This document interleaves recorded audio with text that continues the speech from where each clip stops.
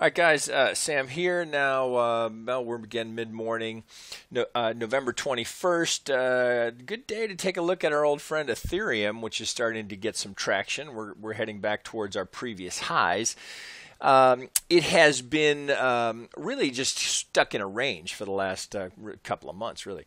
But it remains very technical. So it's some very tricky Elliott wave structure here that maybe beyond this video. It's the kind of thing we go through in the room amongst members. So you learn how to qualify and quantify this count such as we have it here so that it works and that you don't violate any Elliott wave rules. And I think we have the count as it is. Now, of course, any count is subject to relabeling per the price action.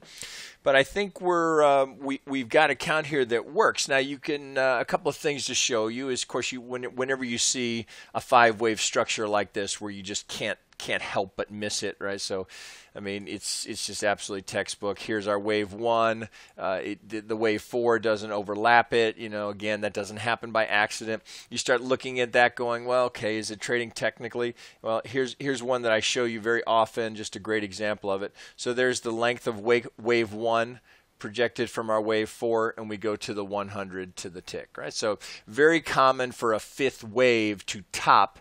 In fact, if you saw the earlier video on Bitcoin, very common for a 5th to top in that relationship, 100% of the length of the one wave topping out at the 5th. So interestingly, it looks like we're coming up here potentially for a double top, or we're going to get through it and we're off to new highs. So pulling that off, knowing that it continues to trade technically, it's gotten very difficult here.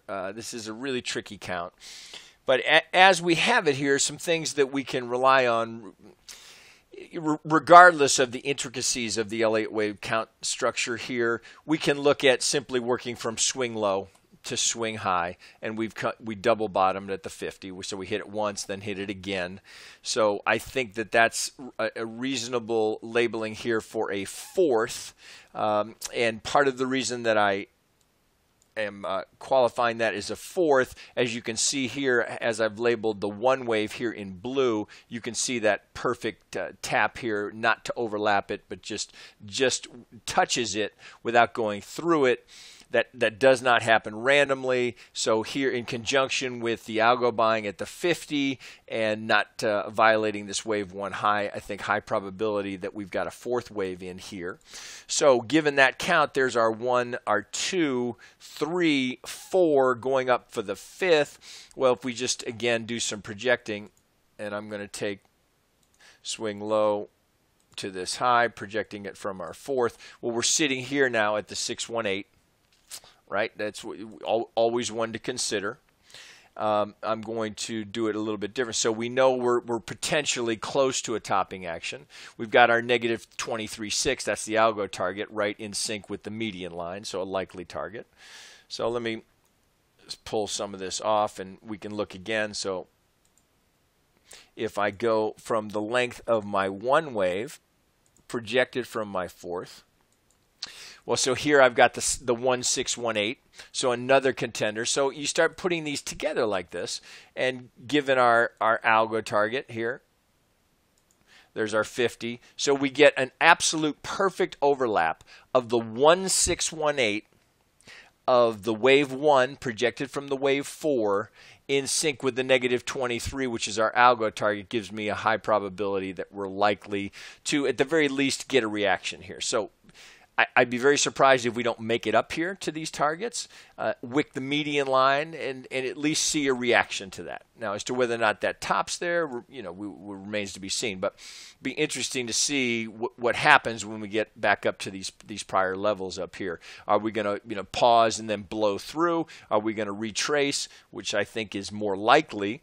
So if we look at a completed structure here, a retracement, even if I know it gets, there's a lot of lines on here, but if we're going to come up to that, here's our edge here of the pitchfork. Here's the 38. Here's the 50. So potentially your next opportunity to be a buyer would be down here at this edge. But then if indeed, keep in mind that if I go Now let me pull this all off just so to declutter the chart. If we make the assumption that we're completing a 5-wave structure, well now, given that it's complete, we're looking for a retracement of the entire move, which potentially puts us back down here at 293. So that would be your 50% of this completed in blue here. This 1, 2, 3, 4, 5. So potentially, you're looking for a reaction here. Remains to be seen, because of course we could be relabeling. This could all just be a wave to a larger degree. But I think that this is high probability here that we're going to see a reaction. As to how deep we get a correction, assuming we get one, remains to be seen, but I would certainly be interested in seeing this move into a 3-wave corrective structure, looking for the next opportunity to be long. All right, so that's our 4 hour. Let's take it down to the 1 hour. We can get a closer look at it, where you've got some subdivision here that helps you with this, so you can see this cluster here. I've recreated it here.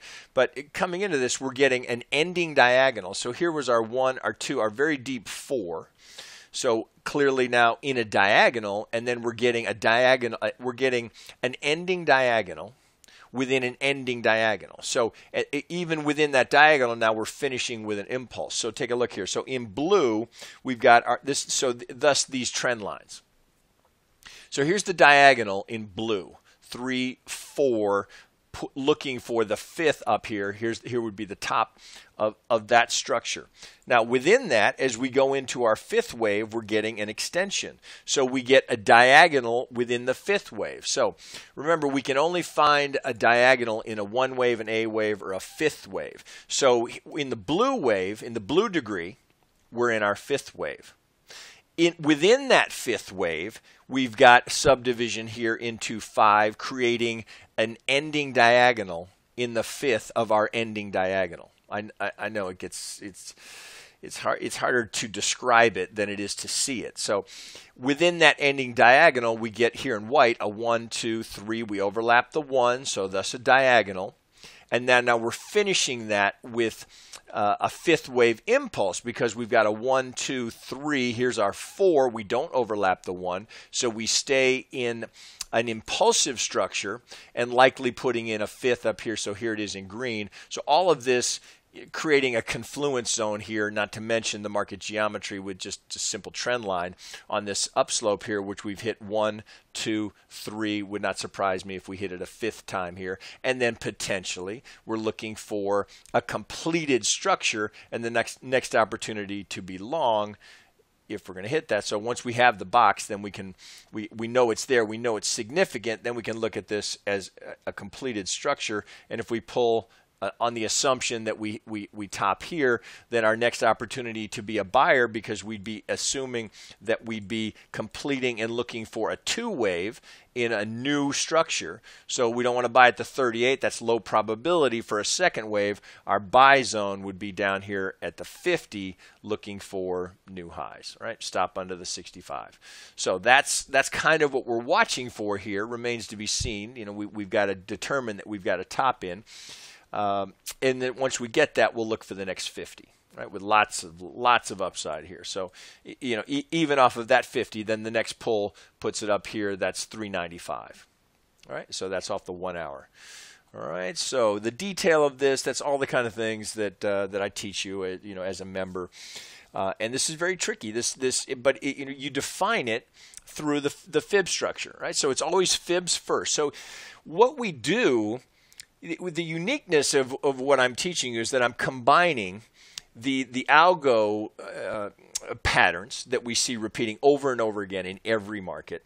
And if you think of that, that's the dominant structure. With the Elliott wave, we're just trying to get in and sort of surf behind the big wave that the algos are creating. And it allows us to kind of dart in and around what they're doing on the larger degree, so that we're not taking this gigantic risk that like they will, because they're working off of the daily, the 4 hour, the hourly, and the 15 minutes. So when we're looking for reasonable risk reward for the average trader, it's this combination of the algo structure and then building in around it and weaving around that the Elliott wave count so that we can find lower risk but with high probability entries within that larger algo structure.